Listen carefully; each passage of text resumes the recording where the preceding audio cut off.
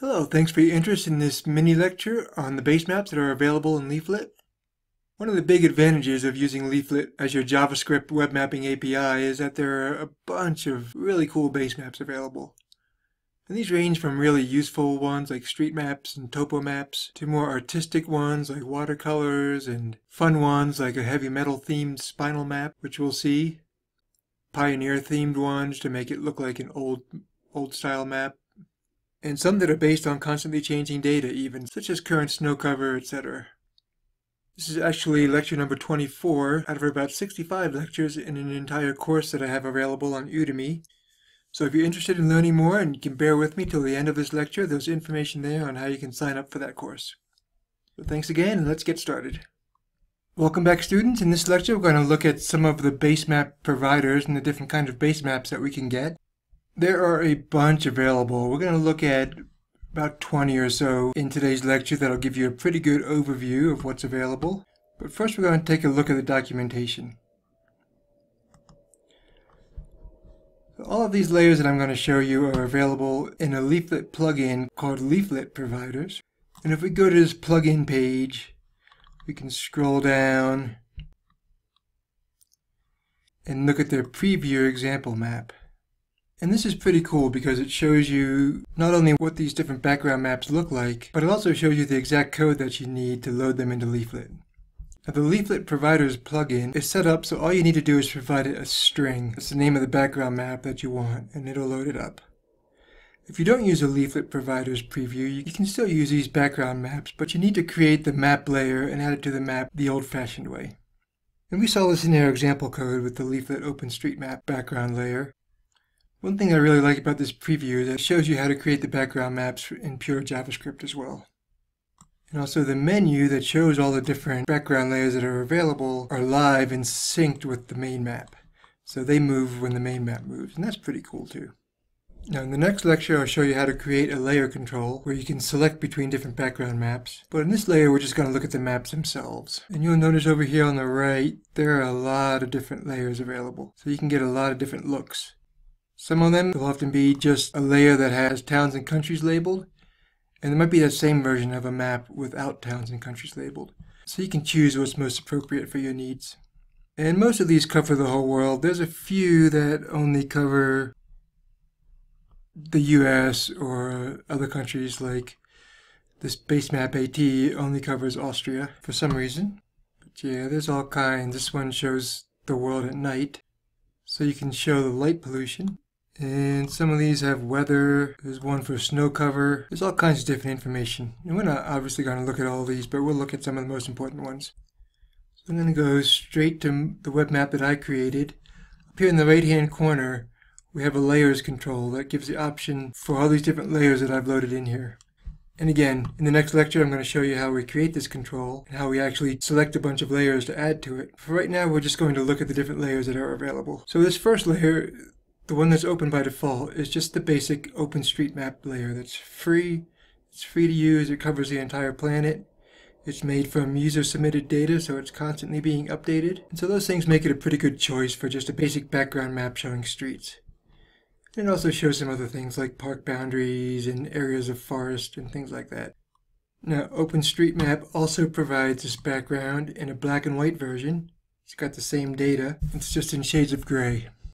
Now there are some other street maps that are available. Esri has a street map. It looks like this. Thunder Forest has a transport map that highlights the main arteries for trucks. A lot of these other layers have pretty good street data as well. We also have options for different background layers that show topography. Esri has a topo map. I'm going to zoom in a little bit here just so you can see how detailed some of these topo maps are.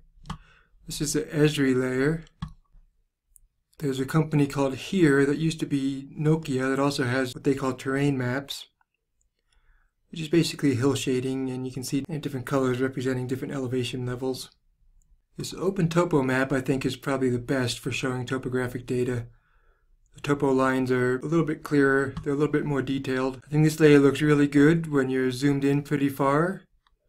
When you're at medium levels of zoom, I think maybe it doesn't look quite as good. But I also really like when you zoom it far out like this. You can really get an idea of what the topography of a larger area is using this layer.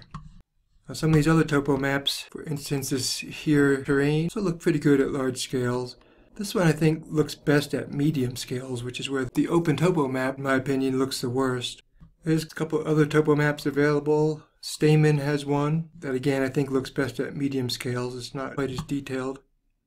And then Thunder Forest also has one that they call the landscape map. And this one also looks pretty good when you zoomed in close. Not quite as good as the open topo map, I don't think, but it's a good option.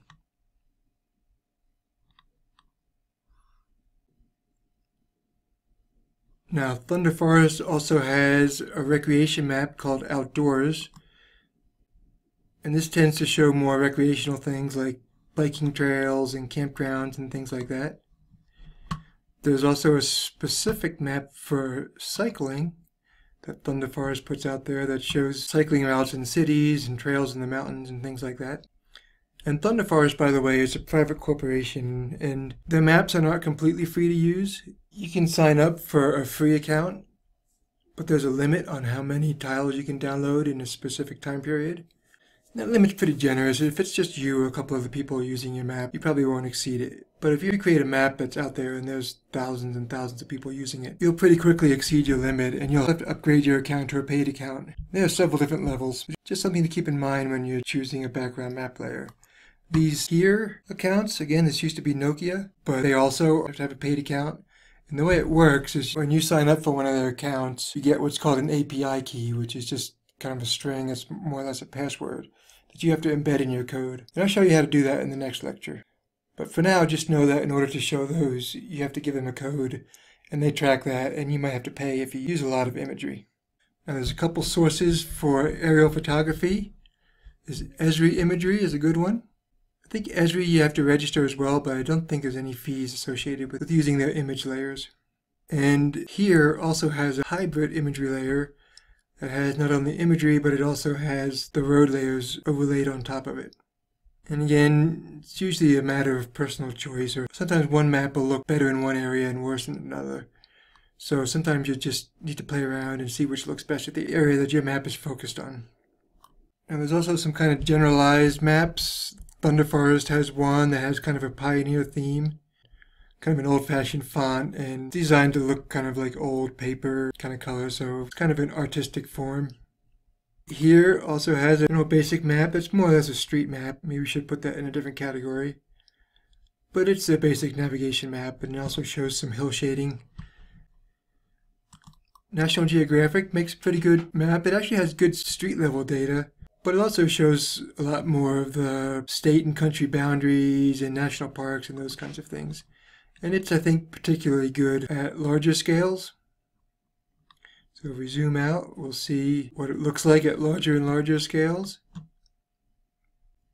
Esri also has a gray canvas layer that works better at larger scales. It just shows a little bit of background information that's not overpowering. So if you want people to mostly concentrate on the overlay layers that you provide, but want just enough in the background to be able to put the location in context, you can use these gray layer scales. And then Esri also has a layer from Delorme, and it's only available at larger scales. So this is as far in as you can zoom in.